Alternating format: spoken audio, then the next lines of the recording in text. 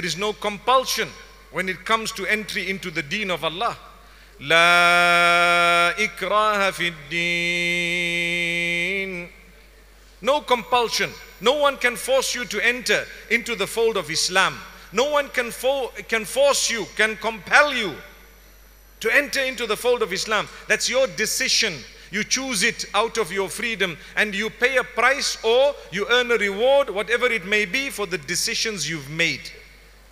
So if you are going to hold yourself back because you've adopted a certain faith and the faith does not allow you to do something, you will be rewarded based on that faith. In this case, I'm talking of Islam.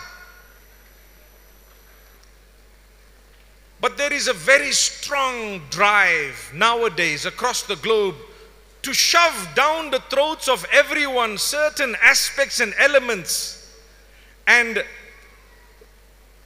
ways of living, perhaps,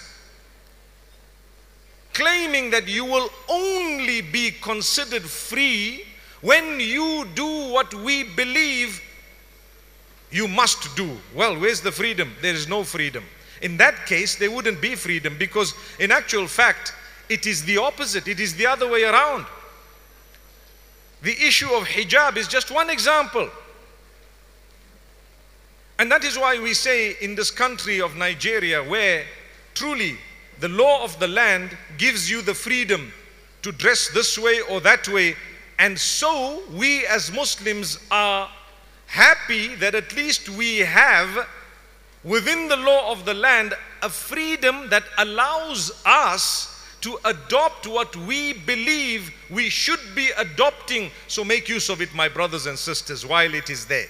There are people in other countries who had those freedoms. One wonders whether they made use of those freedoms or not, but a day came when they were snatched away from them through the hypocrisy, sometimes of some advanced nations.